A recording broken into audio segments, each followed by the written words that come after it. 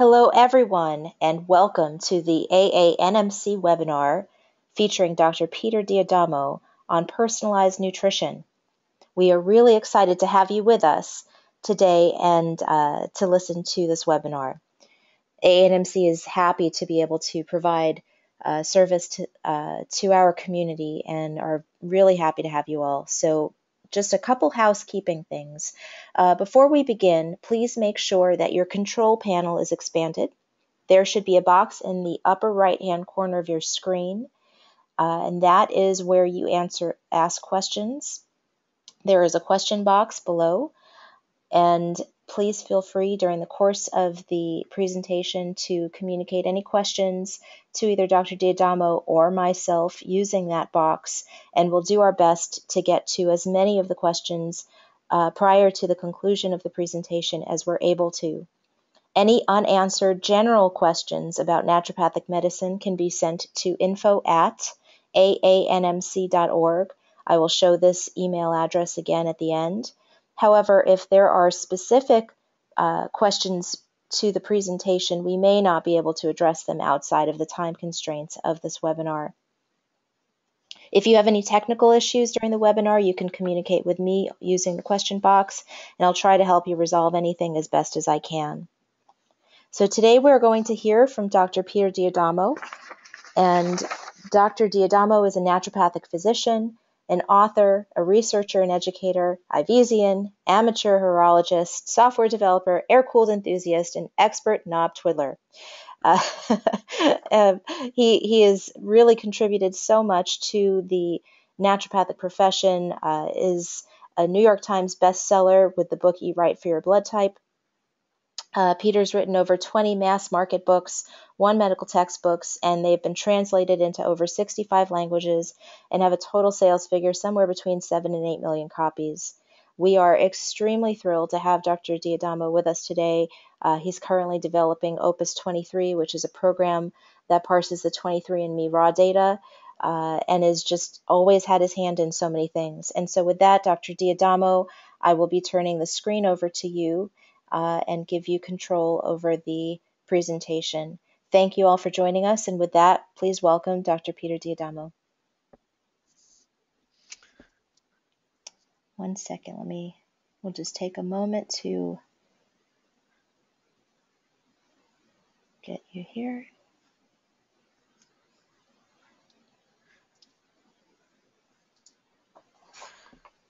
Well, let's see if people see this.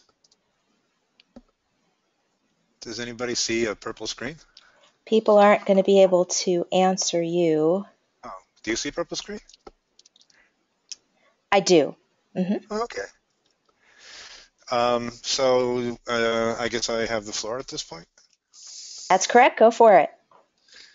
Okay, well, thank you very much. It's a pleasure to be here and to have this opportunity to talk about something that is sort of a birthright, but also too a discovery that my father once said that probably could have only been made by a naturopathic physician. So the advantage of what we share today is that it comes out of the wellspring of the view of nature and relationships and causality and philosophy that typifies what naturopathic medicine is, or at least is to me.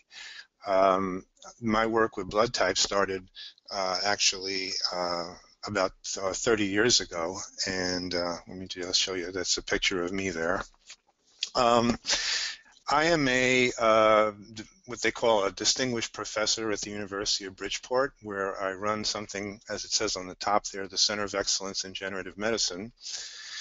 And although I'm best known for the work I did with blood types, my current interests run more towards computational medicine. I write lots of software, and as Dr. Yana said, I'm doing a piece of work now that takes the specificity of the genomic information you can now get from 23andMe and allows physicians to parse it in ways that they can become much more relevantly informed by this tremendous amount of information we can now get 23andMe gives us 700,000 individual points of possible variations between people, 700,000. And, you know, 10 or 15 years ago, this would have been $20,000 or $30,000, and now it's $79 on sale. So one of the nice things about this is that it's going to give the physicians untold of capabilities with regard to personalized and on an extremely specific and discrete level. But basically, I'm going to talk today about one of the most primordial genes that we probably possess, and it's the one that controls our blood type. And this is where my building is at the University of Bridgeport. We have facilities there where we teach not only the actual didactic work. I teach classes in personalized medicine and several classes in some of the more advanced concepts with regard to using bioinformatics, but we also see patients, and some of this information derives itself directly in the form of the real-time information that can inform the decisions that are being made actually right then and there. And you know, I think the basic premise of what to me being a naturopath is something that now is coming into more and more focus, which is the idea that we really do need to personalize the type of medicine that people receive. I think there's a simple formula for disease, but health is very often much more complex and much more specific. You know, there was a famous quote I like by this fellow. It was David Cox, a geneticist. He said, "We're 99% the same, but you could say that humans share nothing, and that would be correct too." And it's kind of like a kind of a facetious quote, but really the reality is that we do share so many things in common that it's easy to think that pretty much everything that we do is pretty much similar to what everyone else does. And yet those variations that we do have, the things that make us different, are the result of heredity, they're the result of the environment, they're the result of developmental changes that we underwent. So for instance, no two things that start out the same ever have the same outcome, because they have different journeys that they go through and different experiences and different ways they adapt to things. And so, you know, essentially the idea was, and this actually was one of the major points, I think, of resistance, because a lot of people really had problems with the theory that blood type had some influence on one's health or on one's predilection for problems, or even more far-fetched, the idea that one could eat a certain way depending upon the outcome of their blood type. Because as medical people, we go back to what it is that we understand and what we were taught. And in medical school, you don't learn very much about blood types other than what the fact is that they screw up transfusions. And that's pretty much all that a person understands and all that's required. You should graduate medical school knowing the blood type relationships that are not going to kill somebody if you give them a transfusion. And yet, if you look at the total of the number of research articles that have been published since the mid-1950s on in particular the ABO blood type, there's about 23,000 articles that have to do with some complication of transfusion. But there's about 7,500 articles that have nothing to do with transfusion. They're just observances of differences in disease and differences in physiology that are specific to one blood type or another. And we'll talk a little bit about that as we sort of build a sort of circumstantial argument as to why this theory has possible merit. So, you know, once again, let's take a look at why blood type. I mean, you know, there's a very basic question. There are 300 plus blood type systems in a human being. So at any given moment, your red blood cells are probably could be typed in any number of different blood typing systems. The two most that we're familiar with are, of course, the ABO system, the system that makes you an A or a B or an AB or an O, and the RH system, the thing that makes you negative or positive. And these are usually put together when a person receives their so-called blood type. So a person would be B positive or A negative, or O negative or O positive. But really, in order to understand the effects of blood type as part of our discussion today, we have to split that up again, because we're only interested in the ABO part of the equation. And although the negative and positive is important when it comes to a mother and a child having the possibility of some sort of reaction, some sort of sensitization that occurs in certain sequence as part of the pregnancy process, the rhesus or Rh blood type, the thing that makes you positive or negative, is really a true blood type. It's only found on the red blood cells of the body, and it doesn't get expressed in any other tissues. So moving away from that towards the ABO system, the thing that makes us A, B, and O, etc., that this is a much more expanded idea of what a blood type is. The chemicals that mark us with a particular ABO type, these are called antigens, are found in tremendous distribution. I'll show you a slide later. They're all over the place, for instance, and so it's actually giving them the term blood type is really kind of in a way been a kind of misnomer, because the idea that they're just found exclusively in blood is the thing that propagates the idea that they ought not to have significance anywhere else. So, you know, how did this all start? I mean, basically, it goes back to this man. He was my father, who passed away about 2 years ago. I am a second-generation naturopath. My father, James D. Adamo, first-generation naturopath. Inquisitive mind, a seeker his whole life, very, very classic lateral thinker.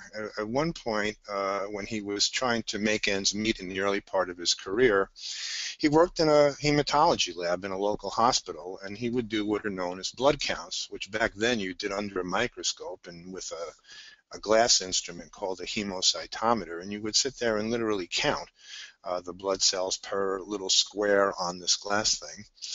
And as he told the story, he was looking at the slide of blood, and he was trying to understand why it didn't seem to him that people did well on any particular type of diet that he gave everybody. Why, when he made some people the so-called healthy diet, some people did good.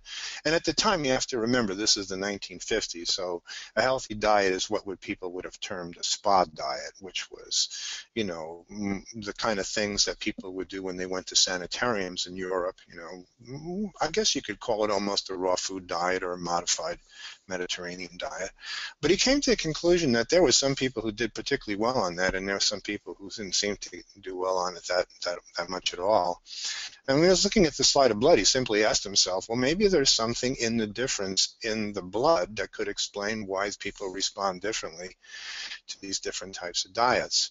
And then he decided, well, I only have one simple way I could look at that. I could actually just look at people's blood type and see what happens. And you know, medicine is an empirical art, meaning that despite all our best efforts to make it a science on par with physics and chemistry, the best parts of medicine are observational.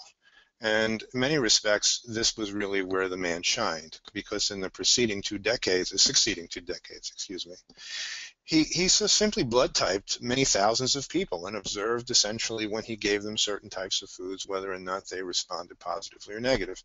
And he came up with a basic classic signpost, which was if people were type O, they did better on a higher protein, and if people were type A, they did better on a more of a modified Mediterranean / Asian / vegetarian type diet.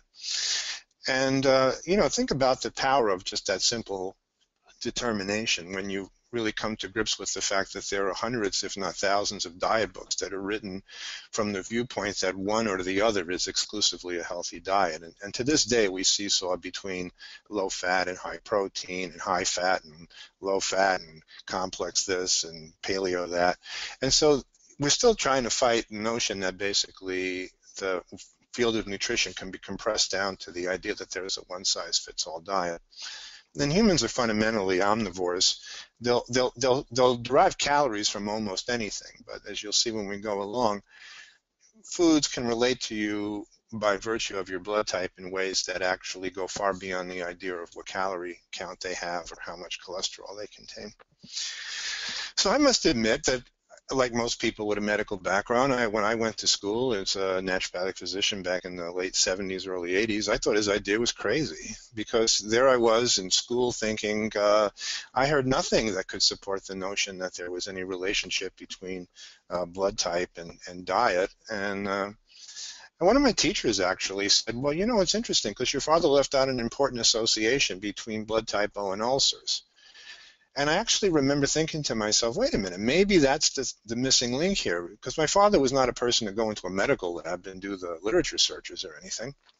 So I thought I would actually then go into a medical library and simply look up the pathologies that were linked to blood types. And it turned out that the vast majority of the ways we understand certain diseases to vary by people of different blood types tend to fit what ought to be recommended that those people consume as a diet for those types of illnesses. So that got me interested, and I basically sort of wrote papers on it and became very much intrigued with it in the subsequent years.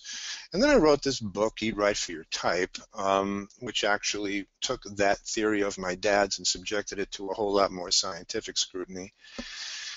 And surprisingly, probably I was as surprised as anybody else, the book sold an inordinate number of copies in worldwide distribution. I put this thing up here just to illustrate a point that sometimes I need to remind myself of when I say things. If you have a book that sold several million copies, you know, it's hard to imagine what that looks like. So if you took the Cotton Bowl, which was 100,000 people, and made 70 copies of it, you have pretty much the total number of people who have bought a copy of this book and have to some degree or another followed the diet. And the interesting thing is the book Eat Right for Your Type is now approaching it's past its second decade, and yet it's still only available in hardcover. The publisher has never released a softcover version of it. So what really the point being is not that I can sell a lot of books, but rather that there was something in this concept that was easily assimilable, that appealed to people's maybe innate sense of what ought to have been common sense maybe to the nutrition community from a long time ago, which was that, you know, how can we exist in this multi-universe of different diet theories when we do have certain proponents and we have a certain theory and those people have certain adherents, they believe in it because it helped them, and yet other people can write a book that has a completely diametrical conclusion and they will have their proponents and they will have their adherents. And the only logical assumption there is that probably to a certain degree they're both right. And I think ultimately the reality of the whole thing is that there are certain reasons why we were conditioned to go in one direction or the other, and I'll talk a little bit about that as well later. The thing that basically is most interesting about blood groups is really how they relate to a long time ago. And this map shows the distribution of blood group B. And the darker areas are where, if you look at indigenous populations, you find very high concentrations of blood group B. And blood group B, as you can see, was largely located in Central Asia, areas typically characterized by large amounts of prairie and consistent nomadic existence. And here's where it changes. If we look at the distribution of blood type A, we see it's highly distributed in a path that correlates very closely with the movement of Neolithic or agricultural technology and the development of civilization and urbanization. And it actually has a lot of deep sort of correlated type observances, which I'll get to in a second. If you look at the map of type O, we see that it is typically much darker, believe it or not, in the Western Hemisphere. And the reason for that is that probably in the moderately recent past, even though the genes for the individual blood groups are quite ancient, the mutations are quite ancient, because there's something in genetics called founder effect, which is how one genetic population can become sort of purified as it moves along. It turns out that the reason that the Western Hemisphere has such a high concentration of type O is that the earliest migrating people who crossed over the land bridge that existed at one time between Siberia and Alaska essentially had a very high concentration of type O, and then when that land bridge actually was dissolved by the rising water, the other mutations hadn't been numerous enough to really constitute much of a influence. And so until depending upon your theory, Leif Erikson or the Basques or Christopher Columbus came over from the other direction, there just wasn't a whole lot of the gene available for the propagation of the other blood groups. And this is very true in terms of actually observances. You find very high concentrations of type O in populations. In the Basques, for instance, are an excellent example that in parts of the world where people have been there from Mesolithic times and haven't really been disturbed much.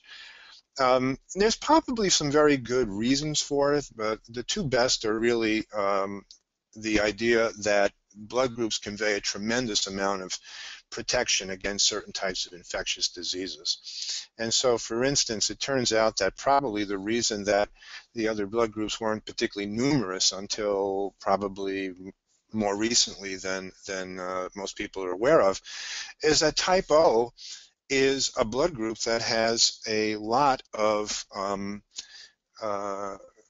protection by virtue of the fact that it carries antibodies to both blood group A and blood group B. So for instance, if you're type O, you cannot receive blood from a person who's type A or type B. You can only receive from another O.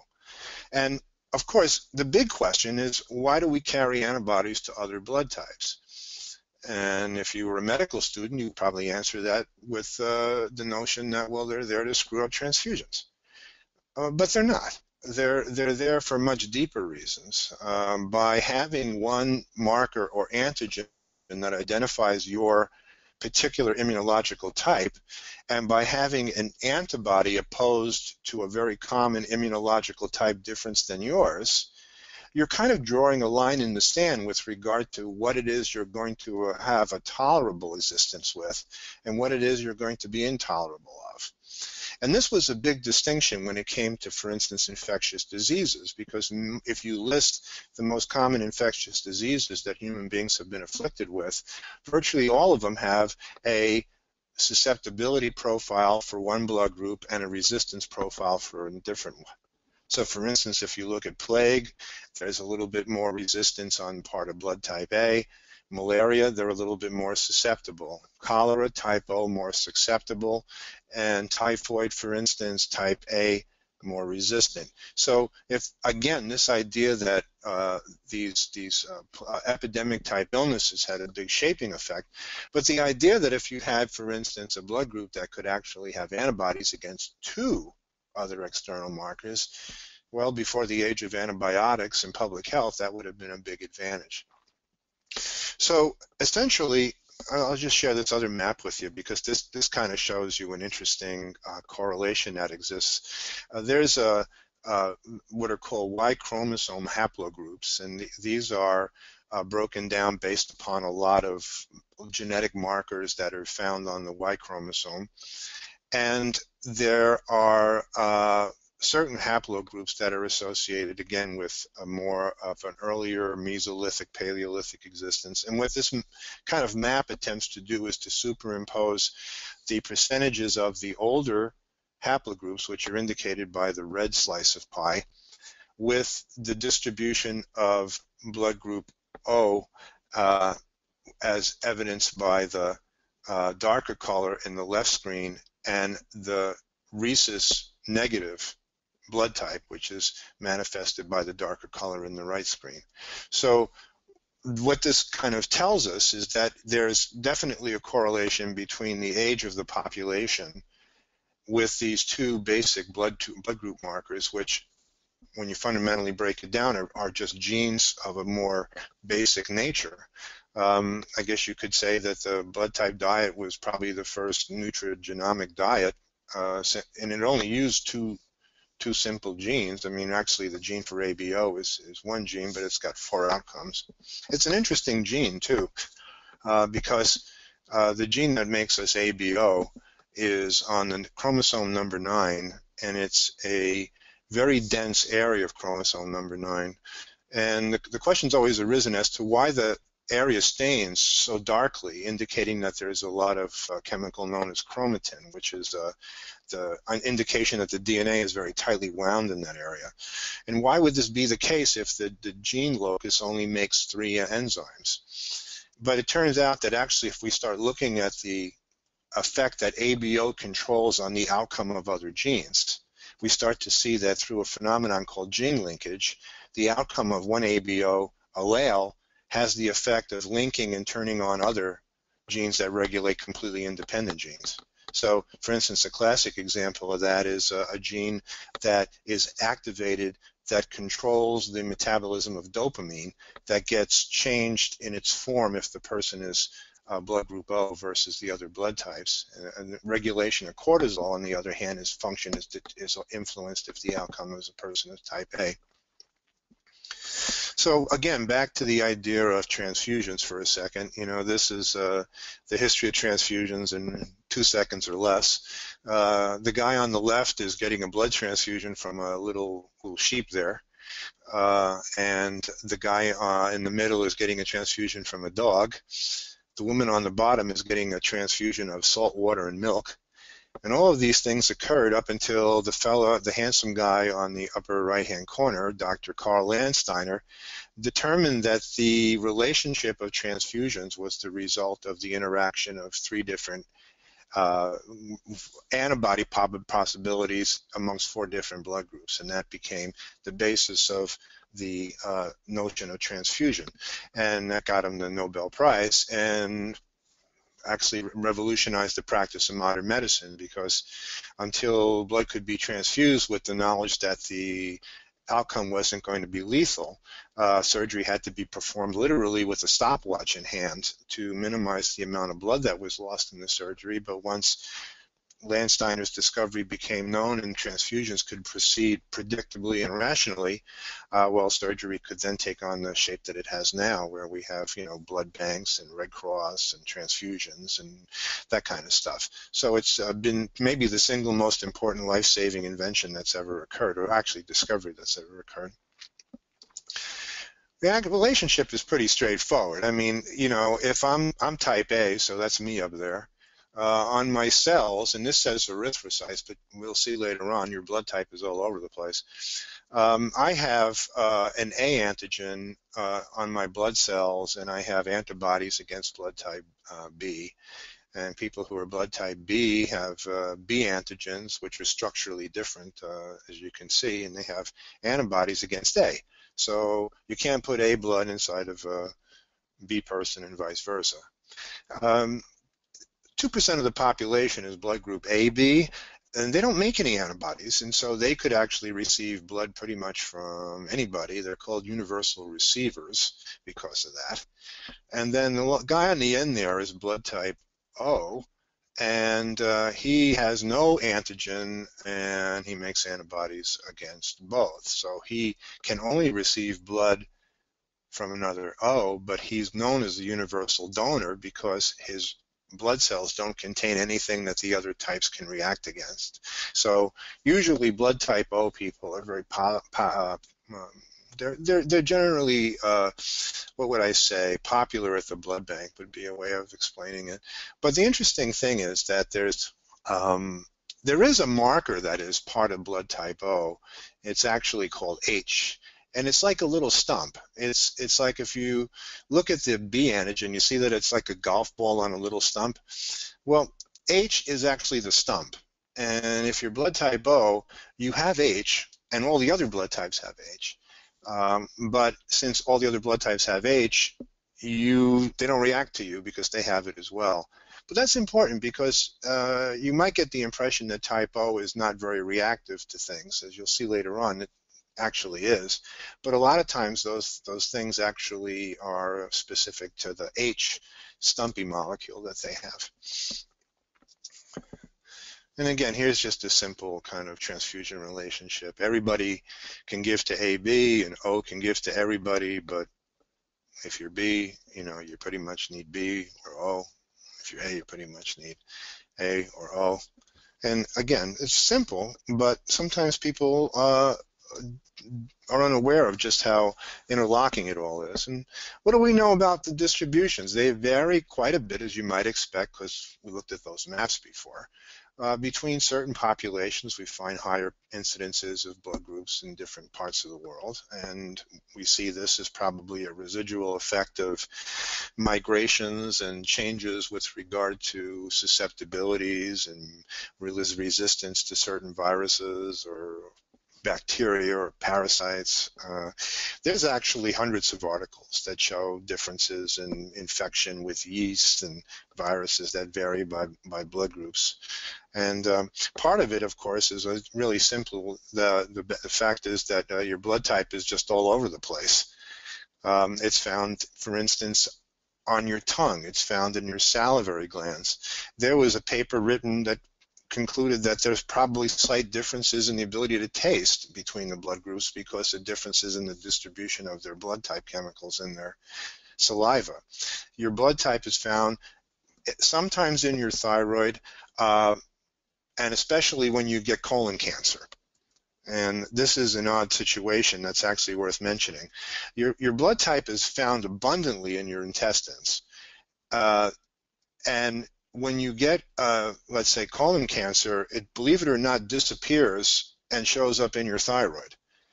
And blood type is not normally found in your thyroid, but when you hit thyroid cancer, it shows up in your thyroid and disappears in your intestines. And a lot of that is because your blood type is a chemical known as a glycoprotein, or in certain instances, a glycolipid. And this fancy word simply means that they took a carbohydrate and smashed it into a protein and made a glycoprotein, or they took a carbohydrate and a fat, smashed it together and made a glycolipid.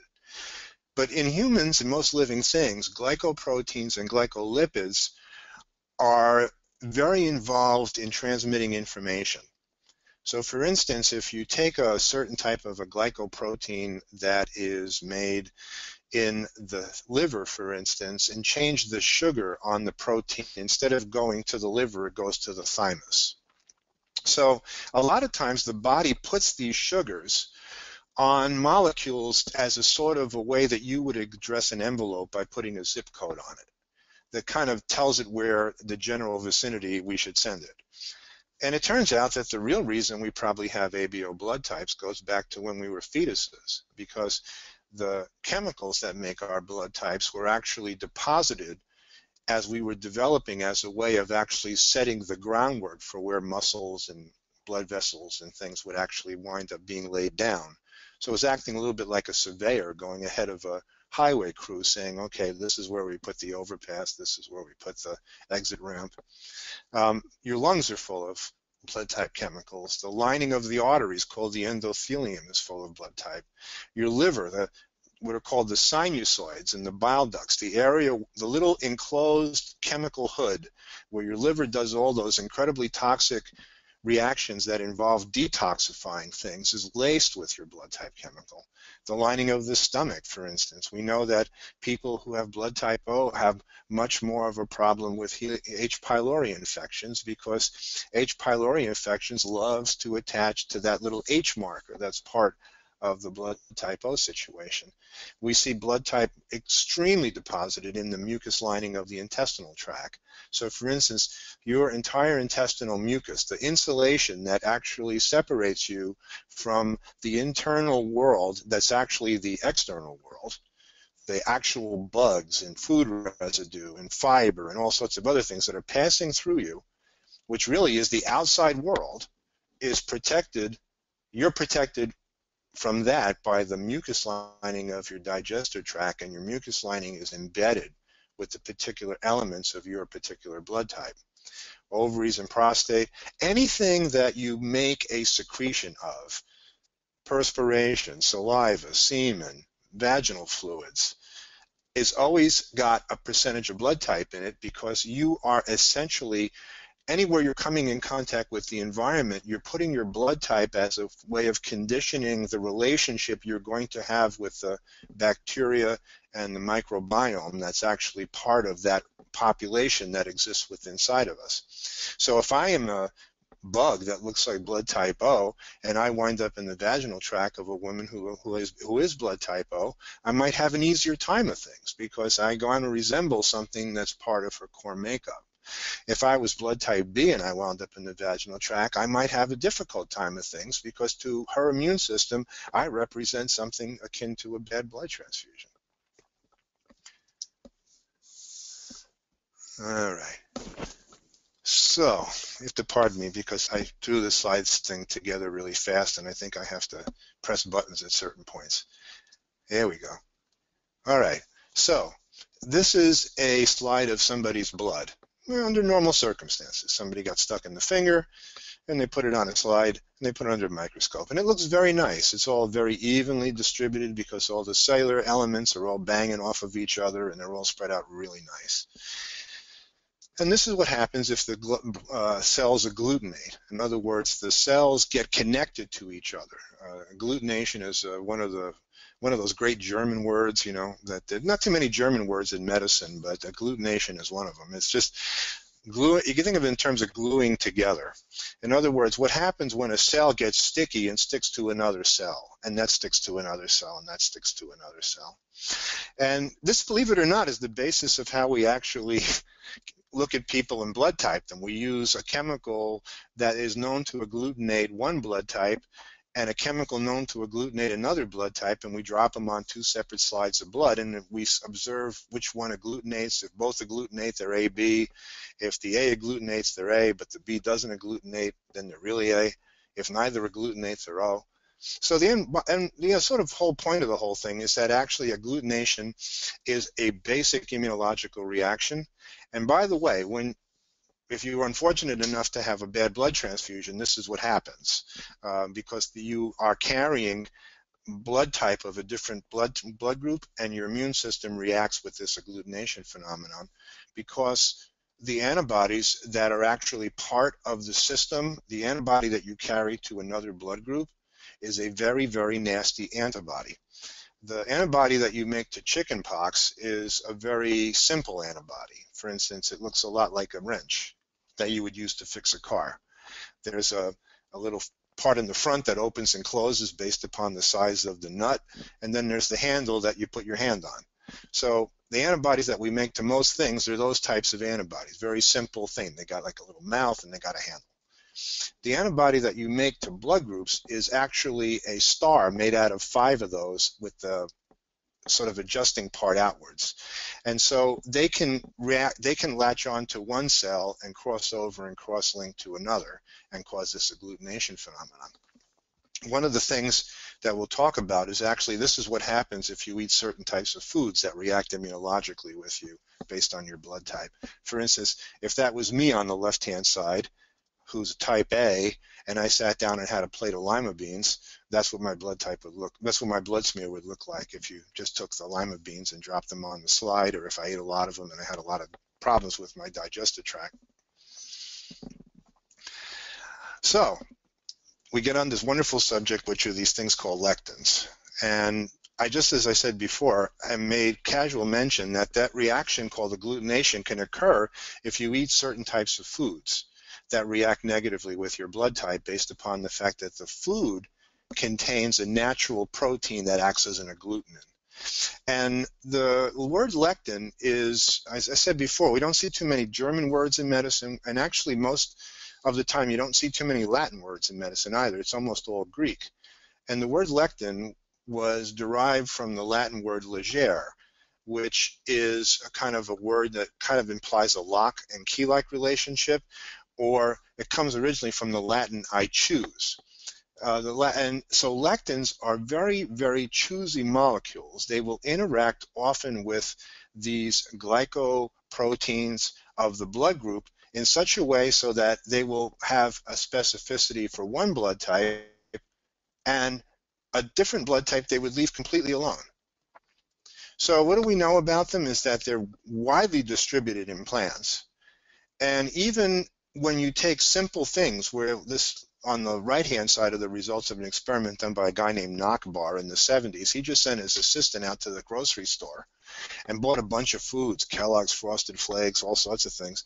And he looked to see what capacity just average foods in the diet were capable of causing agglutination in a way that had some blood type specificity. And he found roughly that 36 out of the 88 foods that they tested had this reaction. So really, what is a lectin? Well, there's a lectin. It even looks like a peanut, but it's really not a peanut, but it is the lectin from peanuts. So that's peanut lectin that happens to look like a peanut. And on both sides, you see an erythrocyte. And you can see how the lectin is acting to bridge the surface of one cell with the other. Now, if you magnified this and multiplied it by 40,000 times, you'd have agglutination.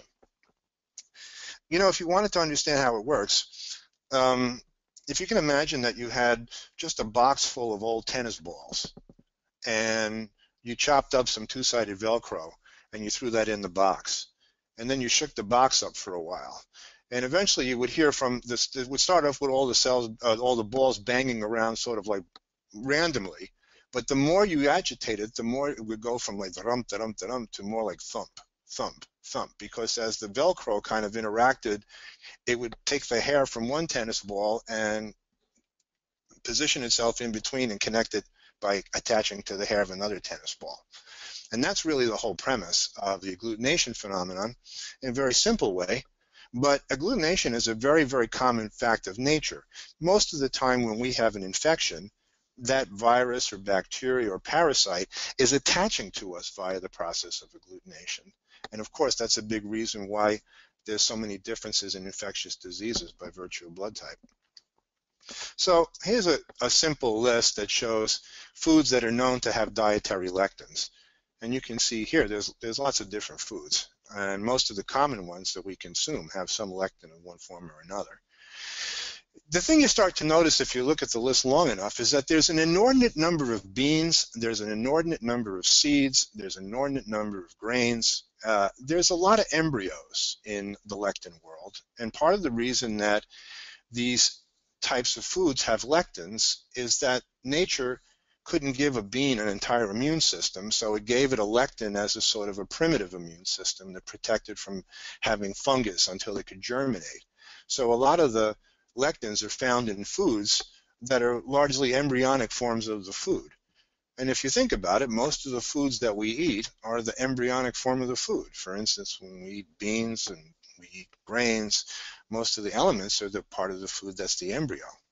And most of these foods have lectins, and a greater portion of these lectins have some reactivity that could be predicted by knowing a person's blood type. So what do we have as a takeaway here? Well, a couple of things. One of the things about this whole system is that it has a kind of almost inverse correlation in terms of its importance. Now, if you just bear with me for a second, I'd like to take a step back and just say, all right, let's ask ourselves what sickness is and what disease is. And of course, it's pathology. You know, you go into a pathology book and they say this disease is characterized by this and so and so. But at its fundamental basis, most disease, most chronic disease, so here I'm going to leave out the types of diseases that you get by simply walking down the street and getting a safe dropped on your head. We're not talking about those. Chronic diseases, diabetes, inflammatory types of things, cancer, heart disease, are characterized by a phenomenon called aberrant glycosylation.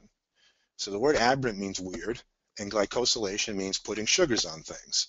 So as we said before, we make glycoproteins by putting sugars on proteins, and we make glycolipids by putting sugars on fats. And that blood type is maybe the most important glycoprotein, that when we get sick or we have inflammation or chronic disease, our process of making these glycoproteins and glycolipids becomes disrupted. And so we start to get changes in the sugar profile of the tissues that are involved in that particular disease. And it turns out that, like I said before, since the glycosylation process acts like a zip code, that very often these cells will start to behave in very odd ways. So in many respects, if I take our tennis ball analogy and just kind of reverse engineer it, let's now take the experiment, let's take that mental experiment, and instead of a series of well-beaten tennis balls, let's put in some Major League Baseballs. okay, and cut in the Velcro and put that in the box. Now, Major League Baseball has some stitching, but it's very controlled and it's not all over the place. So if we were to take our Velcro and put it in a box full of Major League Baseballs, maybe we would get one or two that got the bad luck to be stuck together, but there wouldn't be enough fuzz to get the job done. Now, a Major League Baseball is basically sort of the equivalent of a healthy cell. The glycosylation, the sugar production, is normal and it's controlled. An unhealthy cell is sort of like the beat-up tennis ball. The sugar production is all over the place, it's uncontrolled, and it's not in any particular rational way. As we get sicker, our cells start to resemble more and more the beat-up tennis ball. So as we get sicker, the effect of eating these foods that can be predicted by blood type becomes more and more significant. So again, the amazing thing about the body, as I said before, we're omnivores to a certain degree. We can derive substance from just about anything if we had to. But in many respects, when we're healthy, there are many things about the process of this relationship that don't necessarily play out in our immediate reference frame. But as we get older, or as we get sicker, this relationship between these foods and who we are and our illness starts to become much more significant. Which leads me to the punchline, which is that if you look at all the types of people who are most enamored of these blood type diets, they're the ones who had some form of severe chronic disease and had marked improvement. And sometimes you'll hear people say, well, I did it for a while, but I didn't really notice much. Well, I guess we could say that you've probably got Major League Baseballs at this point in life. But the sicker you are, and again, there's that inverse relationship, the more these types of things are going to play into the process. And so by simply constructing, and the medical literature is full of thousands of articles on lectins. Put in lectins in Medline someday, and about a week later you'll be done. It turns out that lectins are used in molecular biology all the time as probes. We use them to kind of map the surface of things. And that's a lecture in and of itself. But this is more of a survey type thing. And I just want to get the point across that we have differences in the molecular makeup of the digestive tract that are understandable by knowing our ABO blood type. And we have differences in the makeup of foods that have a specificity that's understandable oftentimes by the understanding of blood type as well. So what we have here is essentially the beginning of a theory, all right, that there's a certain type of intelligence that you can bring to the process of consuming your foods, that the only requirement is that you go stick out your hand and get your blood drawn and basically go to the Red Cross and give them a pint of blood, or buy a blood typing kit on Amazon and do it on your kitchen table, and bingo, you're all set to go. You're at the races. Now, the important thing is that there's more to it than just this relationship, and I'd like to just share one additional aspect of it with you.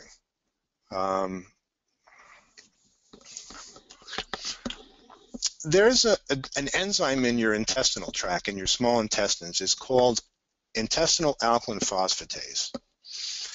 Intestinal alkaline phosphatase is one of a class of alkaline phosphatases that they teach you about in medical school, but most of the time you spend your time worrying about the phosphatases in the liver and the phosphatases that are involved in when your heart muscle dies. Nobody pays any attention to the intestinal portion of alkaline phosphatase, which is interesting because it does two things of supreme importance. When you were 12 weeks old, it was the single most abundant enzyme in your body, because at that point in time, you started the beginnings of making the microvilli in your digestive tract.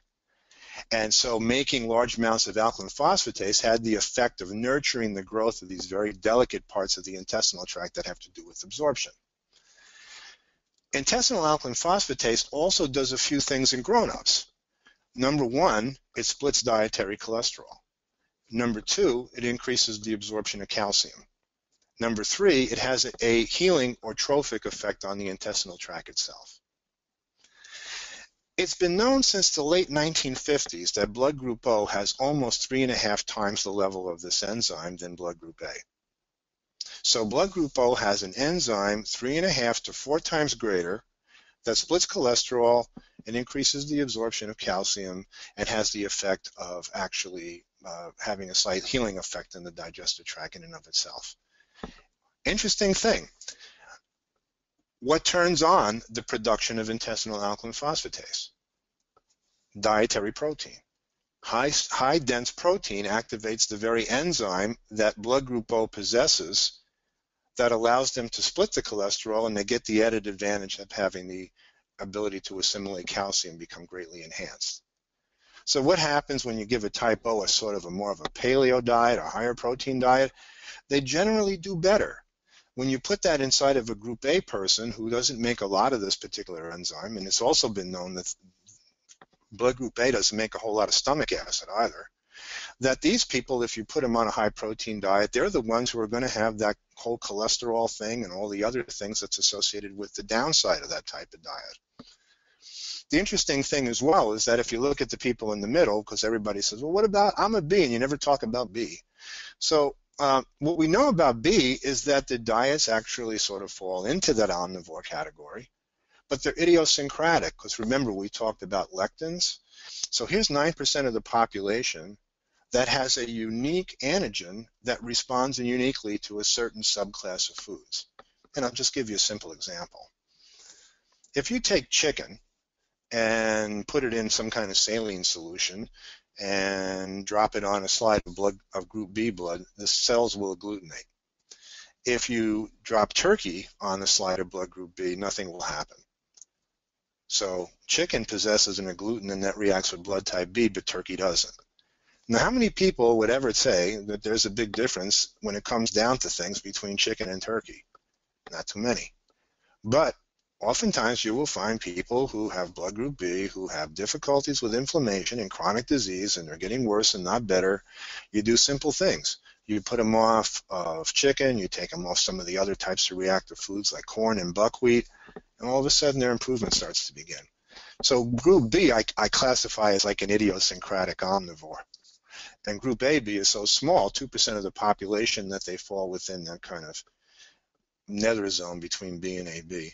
But when you talk about A and O, you're really talking about 85% of the population. And so the greater majority of people are much more easier to characterize.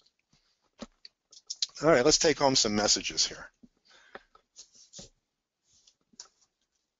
How to slow things down if you're type O. Low carb, lean meats, oily fish, sea vegetables, green leafy vegetables, aerobic exercise. Interesting thing, you remember back early on in the lecture I said there was a link between the outcome of the alleles that made a person type O and a certain regulation problem with dopamine? It has to do with this. There's a gene called DBH, dopamine beta hydroxylase, and this gene is responsible for converting dopamine into norepinephrine or noradrenaline, depending if you're from the UK or not. So epinephrine, norepinephrine, these are catecholamines. These are jittery things, right? They're part of your nerve signaling. They're part of your fight or flight reflex. So in general with type O, if they have an overproduction of this dopamine beta hydroxylase, they overconvert dopamine, which is a slow down, enjoy life, be happy molecule, to norepinephrine, which is a kind of agitated kind of HPA kind of thing. The interesting thing is if you look at the best things that have been studied that have the effect of regulating dopamine beta hydroxylase is exercise. And this again was something that my father had identified 50 years ago. He said these type O's were the ones who benefited really from a stress reduction. Everybody benefits from exercise, but stress, and to address the specifics of stress by a specific type of exercise, is a whole different game. So these people do better on this type of aerobic exercise. The interesting thing is if a type O is over-manufacturing norepinephrine, and a lot of this conversion takes place in the digestive tract, and strangely enough, again, it's actually promoted by one of the enemies of type O, which is wheat. So you wind up with this overproduction of noradrenaline, norepinephrine, and an underproduction of dopamine. The interesting thing about it is the tendency is to produce what's called type A behavior, right? So here's the paradox. You find type A behavior more commonly actually in people who are type O blood, not type A blood. Unhealthy ages, speeding it up. Wheat, corn, dairy products, sedentary lifestyle, excessive amounts of coffee, anything that's going to knock the HPA axis off. Type O is interesting even if you look at, as I said before, infectious disease. They tend to have more problems associated with things like chronic candida infections. And interestingly enough, it isn't even related to having larger amounts of yeast. They actually have been shown to have a greater propensity for having inflammation as a response to even normal amounts of yeast. And these people are like your kind of, I suppose you could say paleo, or if this was back in the 80s, we would say Atkins or Zone. You know, there's always been one version of that that's always been current and in people's minds, and it always seems to be the simple and easy solution to everything. And so we're saying simply is that 44% of the population is just going to do splendidly on the general characteristics of this particular type of diet. Here we got type A. These people are mostly Mediterranean plant-based diet. They do well on fermented soy products. And of course, this gets you into hot water with all the alternative nutrition people who really are totally dead set against soy. And yet the studies are pretty conclusive that soy protein has phenomenally beneficial effects on the lining of the arteries with regard to the diminishment of inflammation. It also has some profound anti-cancer effects. And the interesting thing is that the anti-cancer effects are much more pronounced in this particular blood type. Soy is not a particularly good product if you're type O, and certainly not a good product if you're type B. But you couldn't customize a molecule better designed to work inside of a type A than, believe it or not, the lectin that's in soy. So again, here's another lesson we can learn, is that lectins are not in and of themselves bad, because sometimes we can actually take advantage of that relationship. And it turns out that there's a lectin in soy that actually identifies early stage breast, colon, and ovarian cancer that actually tends to look like blood type A. It puts them at a big disadvantage if you have a cancer that looks like your blood type. But it turns out that the lectin in soy is able to tag those things and make them stand out a little better, so the immune system of type A doesn't get sort of derailed by something that looks like it itself. I made casual mention that there were differences in the stress response with regard to type A as well. We know that type A tends to have a lot of problems regulating cortisol. And so these are the people. And it's, again, you know, this is what the literature bears out. Since the 1950s, there have been almost 100 studies that looked at blood type and myocardial infarction, ischemic heart disease, peripheral artery disease, always showing a preference of blood group A. And the reaction here, of course, is going to be twofold. A, they don't have the digestive capacities to digest a lot of the foods that are known to promote heart disease in many people. But also, too, the stress response. It's been shown in studies that if you're type A, you tend to over-manufacture cortisol when under stress, and you have a decided inability to get rid of it quickly. And cortisol is a stress hormone, so we would like stress hormones to go up, but we would like them to go down. And the reality is with type A, and to a lesser degree type B, they go up, but they take a long time to come down. And that general tendency to have increased cortisol level and cortisol activity is really what does the damage. The high level that's done on a periodic or episodic basis is just nature doing its job. But at a moderate level that's been extended over a period of time is the one that has all the detriment. So they don't want to eat a lot of red meats, things like this. Again, ultimately, this is just the executive summary here. I'm just trying to give you some things that might even have some effect on age and control inflammation and stuff. B, balanced diet, but as I said before, idiosyncratic. Things that basically work better, for instance, lamb is a pretty good food, halibut, cod, a lot of things. Choline is a wonderful supplement in many instances in terms of being able to get certain of the pathways that are unique to type B. Things they want to stay away from, as I said, I mentioned chicken, buckwheat, rye, certain types of lentils, even sesames. Now, if you walk away from this lecture and going, well, the guy says that I should never eat sesames again, and you're type B, you sort of missed the point. It is related to the notion of essentially having an understanding of the possibilities of things, not the probabilities of things. If you look at how you could take this information and amortize it over the course of your life, you probably might eat a bit less sesame, and that would be perfect. Because when you're young and when you're healthy, there's a certain benefit at times even to consuming certain things that might be reacting. It allows the system to kind of fine-tune its responses. But when you're actually dealing with a malignancy or you're dealing with a chronic inflammatory state or something, that's when you take them out. And then, believe it or not, if the situation becomes controllable again and the situation is improving and the person's becoming balanced and normal again, then a small amount can be reintroduced with not too many difficulties.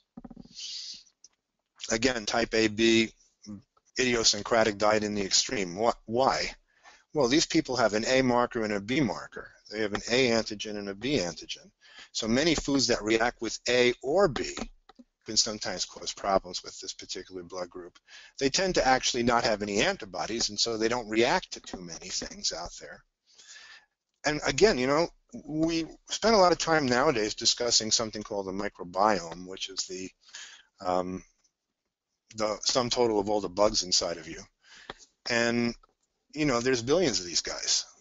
But it turns out that some of them are found in specific blood groups and concentrations that are just outrageous. That there are certain strains of bacteria that are found 50,000 times greater concentrations in one blood type than in another. And that again harkens back to the idea that your blood type is a conditioning component on the environment. And I mean, even the latest things that have come up with regard to elements of what we understand to be epigenetics are showing a significance for blood type as well. So, it's odd because it's a chemical that's been discovered for a very long time. I mean, we've known about blood type for ever. From the turn of the century, we've had this thing, and all these studies have existed. But we wind up with these things, and medicine moves on, and some of this starts to be viewed as just the sort of old stuff. And yet this old stuff is very, very significant. And I just want to share one final slide with you, and then I'm going to sign off. We took about 7,000 people and asked them basically via very unscientific internet type thing, if they had lab results, that was great. We could incorporate them in the results. We had some interesting results. For instance, let me just pump this thing up. If you look at this, you see the 4 blood groups. You see that the percentage of people who reported with just the basic blood type, okay, ABO, is that roughly between 20 and 23% showed that they were doing no improvement. But between 75 and 80% showed improvement. And this was consistent across each one of the blood groups, which is important to realize that these people are oftentimes getting completely diametrically opposed diets, and yet they're reporting roughly the same level of satisfaction. So again, this kind of throws the idea that there's a one-size-fits diet, all one-size-fits-all diet. We've got to rethink that. It's too simplistic. There's always things that are part of a healthy diet and always will be part of a healthy diet. I would kind of blew through that other slide there, but the reality is that there's just other ways that you can eat. And there's a line in one of the Jewish books called the Talmud. It's a prayer, and it ends in it's a bad translation, but it's feed me in ways that are convenient for me. And ultimately, the idea here being that, yes, your immune system can take a certain amount of this type of hit or miss kind of stuff. We wouldn't be here if that wasn't the case. But as you get older, you become compromised, you sort of want to be able to try to put as much information behind your choices as possible. There's some resources for you. I'm at the University of Bridgeport, the Center of Excellence in Regenerative Medicine. If any of you go on to have a career in naturopathic medicine and you ever want to stop by and say hello, just call first. And there's some other web resources there. I'm going to turn the screen back over to Dr. Yanis. Dr. D'Adamo, thank you so very much for that really exciting presentation. I'm sure everybody appreciated it as much as I did. So I just have a couple things to tie up. We are just about out of time. So with that, Dr. D, there was one question in regards to gluten. I know you talked about wheat a bit. However, can you expound just a bit more on the varieties and how this relates to current concerns on gluten? Sure. There's an interesting crossover between gluten and the lectin that's found in wheat and many other foods. And one of the things I find interesting is that many people report that they're improved by going on a gluten-free diet. And yet, when we actually subject this to whether or not putting people on a gluten-free diet is scientifically valid, and we actually go ahead and test people to see whether or not they have the genetics for gluten sensitivity or the other factors, it doesn't pan out. And yet you can't argue with the fact that these are people that say, well, I gave up gluten and I just feel a whole lot better. My joints are better, my migraines went away. I would venture to say that actually the thing that's missing, but the 800-pound gorilla in the room, is that we're calling something gluten when we should be calling it lectin. There's probably about 4 to 6% of the protein content of wheat, for instance, is wheat germ agglutinin. It is not a gluten. Gluten is its own thing, but it is a lectin. And being a lectin, it will cause potential for inflammatory reactions because of that agglutination phenomenon. And so essentially, what we have a case here, a classic case of mistaken identity. And that oftentimes when people are attributing a benefit to going gluten-free, they may have not realized it, but if indeed gluten wasn't their problem, they got the benefit from going lectin-free. And in essence, basically managed to see that it was gluten because that was the thing that they were looking for, and there's crossover between the two. Well, Dr. D, thank you again so very much for this presentation, and thank you all for attending.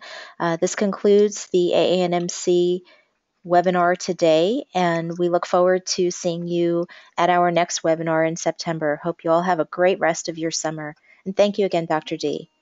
Oh, you're welcome.